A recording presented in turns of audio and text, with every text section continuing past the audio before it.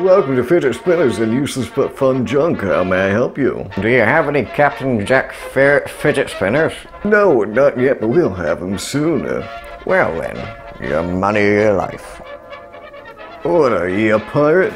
I may have watched a couple of pirate movies here lately, but that's not the point here. What is the point? Well, it's this shiny gun here. Are you feeling lucky, punk? Hey, that's my line, Johnny. You see, I have this thing called a ferret. A cat snake, if you will.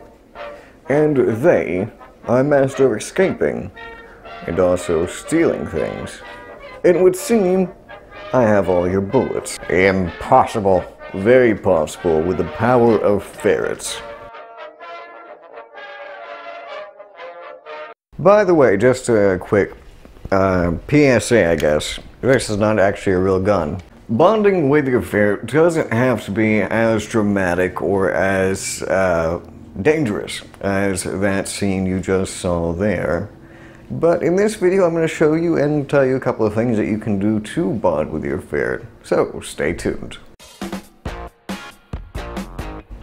So there's a couple of things you need to be careful about. The first is squeaky toys, and this is a bit of a controversial point in the ferret community, because squeaky toys are either fine or they're rather dreadful for certain ferrets.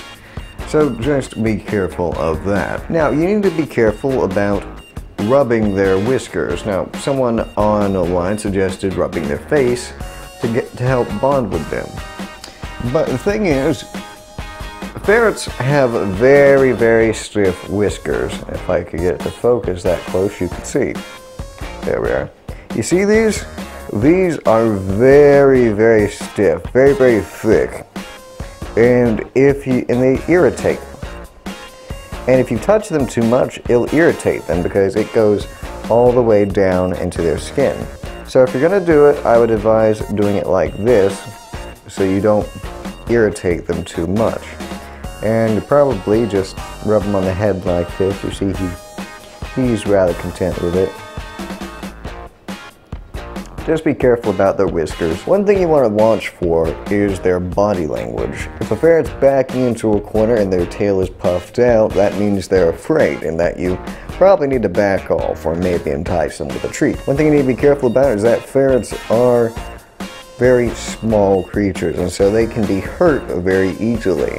They're itty bitty creatures, and some things that you can say do with a dog or a cat, you need to be careful about with a ferret, because a ferret's a much smaller creature and you can hurt them a lot easier. Patting a dog or patting a cat won't hurt them too bad, but it's not necessarily good for them. But patting a ferret, well, that's something you probably shouldn't do. And don't flick their nose. Flicking their nose is probably going to hurt them quite a bit. That's not something you should do. Instead, put them in a timeout cage or something. But don't hurt them. That won't make them trust you or bond with you any better. Now, one thing you need to do is play with them a lot. Ferrets in their waking moments want to explore. They want to feel excitement. They want to play. They want to drag your socks away. And so indulge that, play with them a lot. One thing ferrets aren't normally keen on is you holding them, but that's something that they have to get used to, so just struggle with it for a little bit. You know, try and just hold them for maybe 5 or 10 minutes. Treats you need to be careful about, because some treats for ferrets are very sugary. So just keep in mind that some are very bad for ferrets. Things like fruits and such, they're not good for ferrets. And that's about it. You know, just love them, pet them, give them lots of love, kiss them, you know, snuggle them, play with them. And eventually, hopefully, they'll bond with you a lot more. Anyways, I'm Captain Jack Ferret, or Jacob. And if you like this, you know what to do.